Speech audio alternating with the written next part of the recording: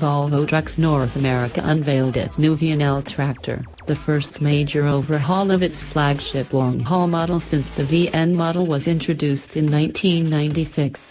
The announcement came during a press conference at the company's new state-of-the-art customer center at its new River Valley manufacturing facility in Dublin, Virginia. The new Volvo VNL builds on our long-standing commitment to deliver the safest, most comfortable and most efficient long-haul truck on the market, said Göran Nyberg, president of Volvo Trucks North America.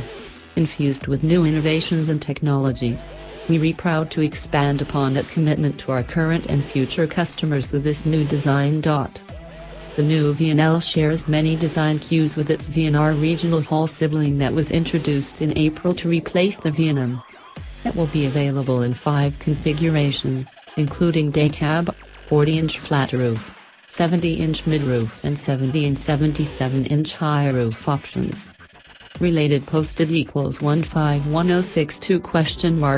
For 19 years, the VNL 670 was the volume leader in our long-haul segment, said Jason Spence, Volvo Trucks product marketing manager long-haul. Moving forward, that 61-inch high roof sleeper will be replaced by the 70-inch VNL 760, which will be our new high-volume long-haul model.